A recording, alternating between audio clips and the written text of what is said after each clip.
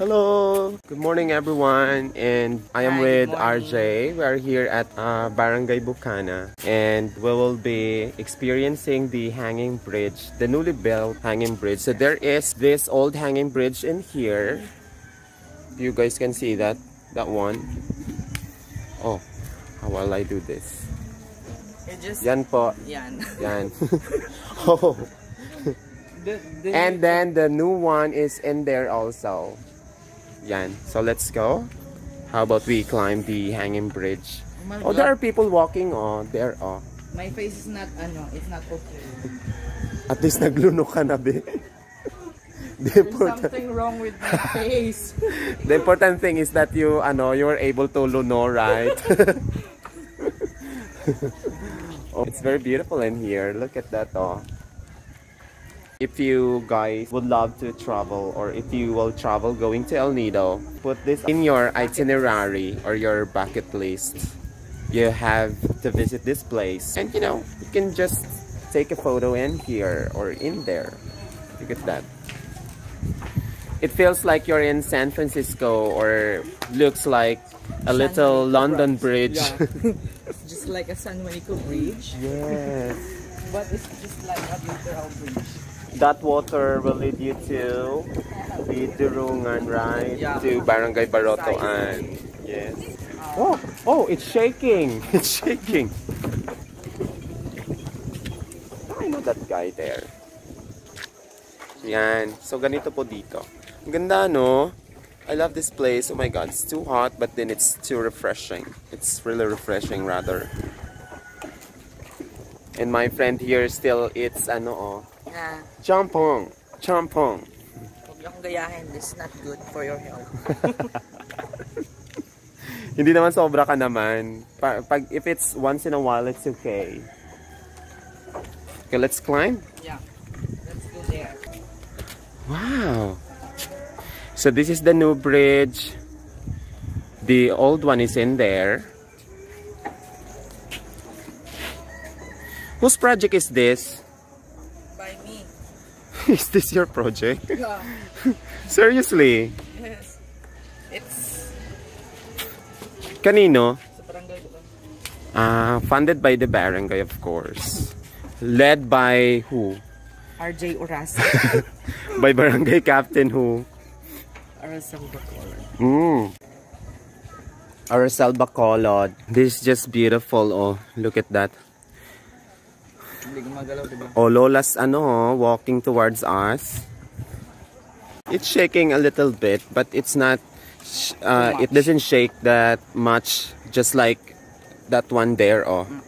When you walk in there, parang it feels like it's going to collapse. But this one is a little steady and not that shaky.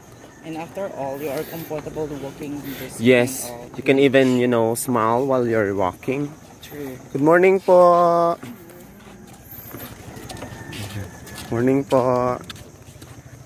Ayan. This place is just awesome. I believe that you are famous. Look, this is the view when you are up here. This is the view in here. Look. Isn't it beautiful? Isn't it amazing? Isn't it surprising? According to my famous friend, which is Florande Sabino. No, I'm not famous. Oh, you can even bring your bike up here. Look, oh. Kuya's biking going to the other side. So how about motorbike? Is it possible? Yes. Possible and passable? Yeah. By motorbike? Yes. But how are you going to bring the motorbike here? If you handle your motorbike here, if you carry the motorbike. Oh my God, this is so mataas, diba? Yeah. Oh my God. Oh, we're here on the other side already. And this is what you can see from here to that side. Alright, so this is what you can see here. This is still in Barangay Bucana, and that's Yukoton and there. This is Zone 3. So this is Zone 3. According to my beautiful, sexy, and that's not true, very fit, super friend here in Bucana, this is Zone 3. There she is. Look at her. Welcome to my vlog.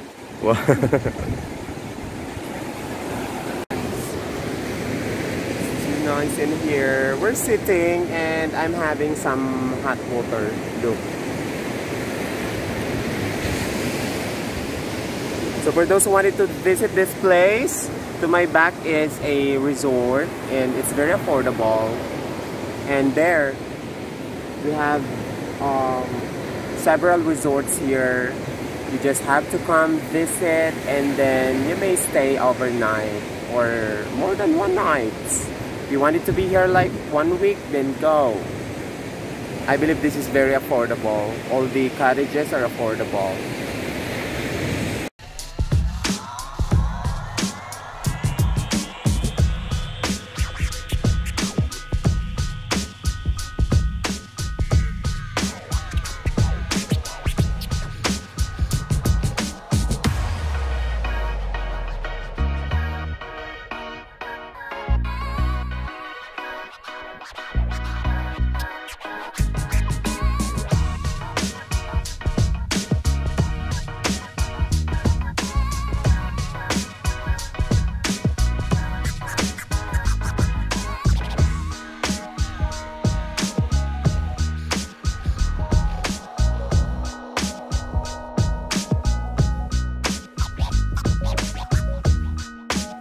A while ago, oh my god, nahilo ako. Nahilo ako, be.